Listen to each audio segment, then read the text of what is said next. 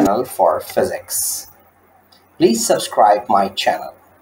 Hello and welcome back to another episode of Physics Partner. Today we are going to discuss the first law of motion, famously known as Newton's first law of motion. Newton's first law says that an object at rest will remain at rest and an object in motion will remain in motion with the same speed in the same direction unless acted upon by an external force. This means that for an object to change its state of motion, something must act upon it. Let's take examples of this law in our daily lives. Have you ever wondered why objects don't move unless you act upon them? This is because of the first law of motion. This is also called inertia. For example, a parked car will not move unless an external force like pushing or pulling is applied to it. Another example is a book lying on a table. It stays there unless an external force is applied to it. In fact, every object we see around us is following this law unless there is an external force acting upon them. You must have observed that when you throw a ball on a smooth surface,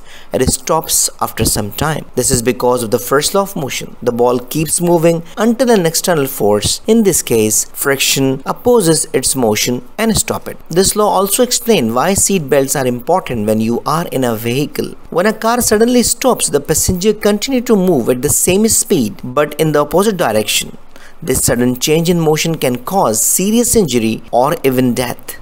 The seat belt applies an external force that stops the passenger motion before any damage is done. To sum up, Newton's first law of motion is an important concept that we come across every day. Objects at rest stay at rest. An object in motion stay in motion until an external force acted upon them. So I think it's enough for today. So thank you very much for listening and watching. I hope you enjoyed the video. I hope this video is useful for you.